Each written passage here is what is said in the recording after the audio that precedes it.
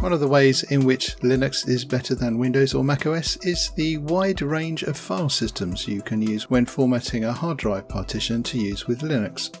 But with so many to choose from, you might need some help, so we put together the best Linux file systems in 2020. Hi, this is Phil from Make Tech Easier, and this is What are the best Linux file systems? When formatting a hard disk to install your Linux system, you have to decide on the best Linux file system to use. In 2020, the most popular option is, of course, ext4. Is it the best one though? And if you have alternatives, should you choose them? Let's see the possible options. ext4.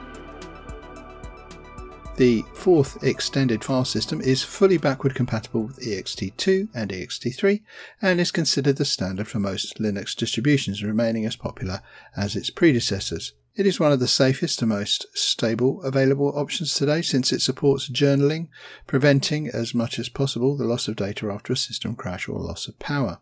Two of its most important features are extents and delayed allocation, which smartly manage how the data is written on the storage medium to improve performance and reduce fragmentation. BTRFS. The B-tree file system was initially designed by Oracle and has kept increasing in popularity to the point many consider it the true successor to the ext dynasty, if the ext can have a dynasty. BTRFS comes with advanced features such as automatic defragmentation and transparent compression. It follows a copy-on-write approach, saving new iterations of data and metadata instead of affecting the existing ones or shadowing. This also allows for snapshots of different states of the file system, as well as easy replication, migration and incremental backups. Online and offline file system checks further reduce the possibility of data loss. BTRFS natively supports RAID, but it doesn't follow the approach of typical software RAID striping or hardware block mirroring. Instead, it ensures that each block on one device has a copy on another and keeps CRCs for all the data. Thus, in case of failure, it can pull information from backups and checksums to reconstruct corrupted or missing data. It's worth noting that BTRFS is also SSD friendly, since it automatically disables its features that are useful for mechanical hard disks but could wear out SSDs. XFS.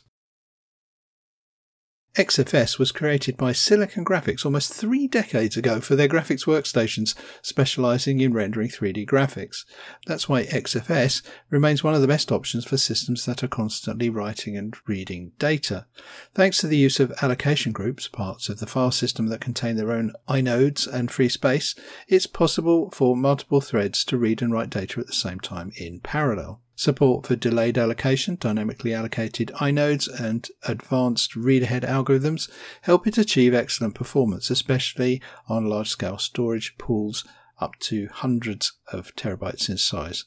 Its support for journaling is restricted, though, compared to more modern alternatives, and it's arguably more prone to data loss. It also doesn't scale down well for more typical day-to-day and mostly single-threaded scenarios, like when deleting a bunch of photos from your pictures folder. In other words, it's great if you're setting up your own data center, but maybe not for typical personal use.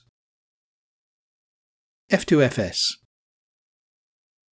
One of the relatively newer file systems, Flash-friendly file system, is one of the best options for use with Flash-based storage. Initially created for that purpose by Samsung, F2FS splits the storage medium into smaller parts that contain zones that also include smaller parts and so on, and tries to use as many of them instead of reusing the same ones. Combined with its support for trim and fit trim, this makes it friendlier to Flash-based media that comes with a finite number of writes. There's no point in deep diving into F2FS's features, since it doesn't excel in anything compared to all the alternatives as far as speed or data or security goes, nor in using it with typical media, where other file systems would come up with a better feature set. The story changes if talking about Flash-based storage, though, for which it was explicitly created. OpenZFS ZFS. OpenZFS is a fork of the Zettabyte file system, or ZFS, that initially appeared on the Sun's Solaris system. Up to 2010, ZFS could be used on Linux primarily through Fuse due to licensing issues. It was after 2010 that its development started properly opening up, and in 2016 Ubuntu supported by default its open source version. Since then, when people refer to ZFS, they're usually talking about its open variant instead of Solaris ZFS. That also keeps evolving, but on a parallel path. ZFS differs from all alternatives in that it combines the file system with a volume manager. Because of that, it doesn't just manage files and directories, but also the physical media on which they reside. Thanks to this, every storage device can be assigned to a pool that is treated as a single resource. If you're ever out of space, then you can add new storage to this pool and expand it, letting ZFS take care of all the details. By managing the media itself, ZFS also excels in its support for RAID. You can set up RAID arrays for most types, RAID 0, 2, 5, etc., but also use its approach of RAID Z. Unlike typical RAID arrays, RAID Z uses variable width stripes between the drives it includes, increasing its tolerance on data loss after a power failure. ZFS also follows a copy-on-write approach, where instead of modifying existing data, it only saves the changes, or the deltas, between the new and old versions. This allows for transparent, smart storage of multiple copies of data without taking up a lot of space. That can work as backups or snapshots. The user can return to previous states of the file system, reverting changes, or do the opposite, pull all the changes into clones of existing data. Those are some of the features that help it nearly eliminate any possibility of data loss, at least in theory.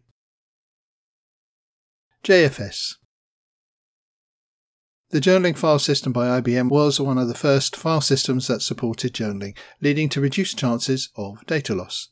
It uses extents like many other modern alternatives and allocation groups like XFS, aiming to offer high read-write performance.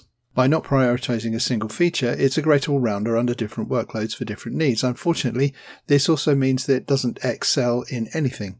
Plus, it has some problems that many people would consider a negative when choosing a file system for their storage.